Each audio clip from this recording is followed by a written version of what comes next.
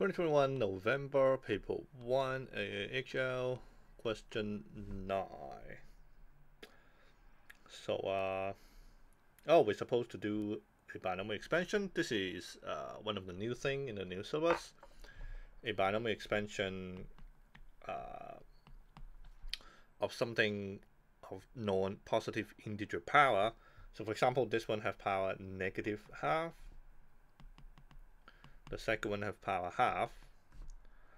Alright, they want the expansion up to the x squared term, so you simply do the expansion of each of them up to x squared and then minus.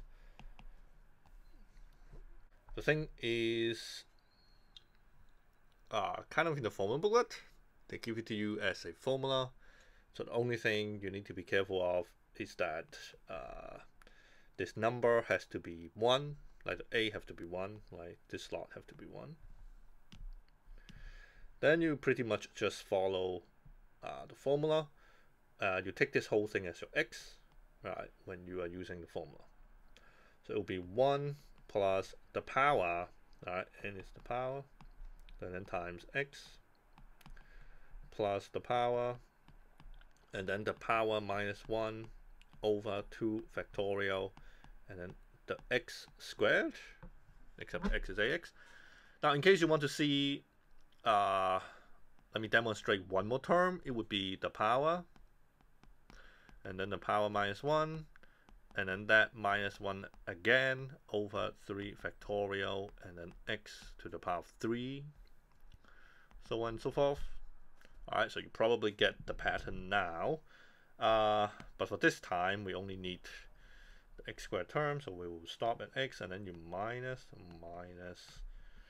the binomial expansion of the second thing. We'll take -x as the x, so it's 1 plus n to the power of x plus n minus 1 over 2 factorial -x squared, and there will be a bunch of other terms.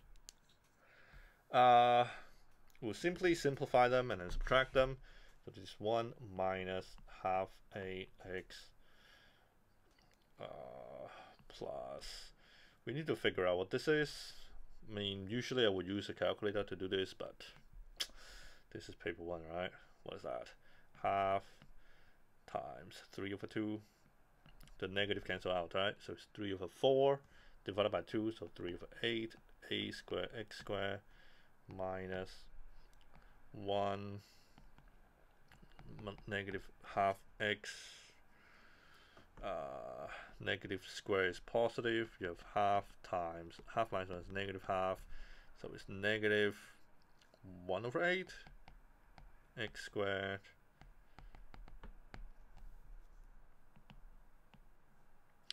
and then 1 minus 1 is 0.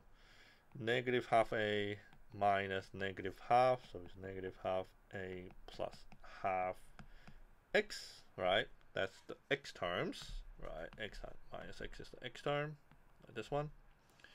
And then we have the x squared term minus negative eighth of x squared, so it's a over 3 a squared plus 1 over 8 x squared. Well, the question says it should equal to 4a, equal to 4bx plus bx squared, so negative half a plus half equal to 4b, 3 over 8 a squared plus 1/8 equal to b. Okay, so I guess this question is quite tedious. So we'll what? Divide it 4 away. Negative 1/8 a plus 1/8 is b, so we can put the b here. A squared plus 1/8 equals to minus 1 over 8a plus 1/8. So the 8th cancel out, plus 8a. The 8, you multiply both sides by 8, so it's gone. Take out the a, so it's 3a plus 1 is 0. So either a is 0 or a is negative a third. A probably should not be 0. Yeah, a is not 0. So a is negative a third. Once we know A, they also ask for B.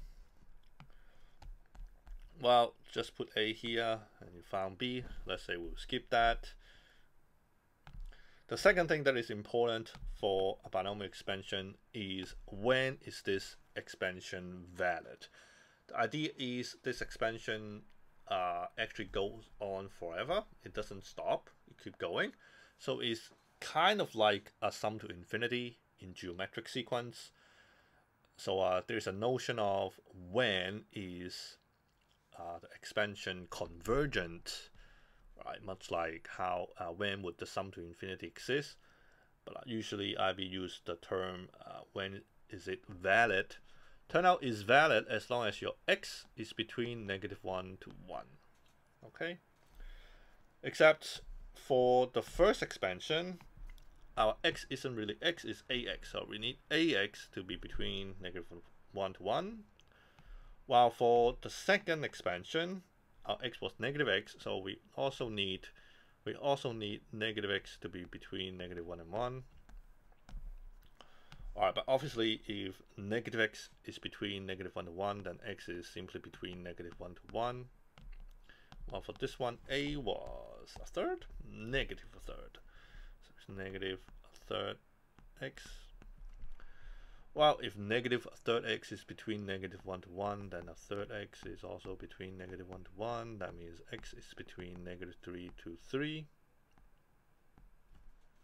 Now remember, this condition is like an AND, so you need a value of x that satisfy both condition. So it's kind of like you want the intersection of both condition. Alright, so x need to be between -3 to 3 and between -1 to 1. So overall, it has to be between -1 to 1. Okay. So you see, binomial expansion with a non-integer power is kind of complicated, but I wouldn't say the question is tricky. It's like a pretty standard non-integer value binomial expansion kind of question. You really just like expand the thing according to the formula. So hope this help you.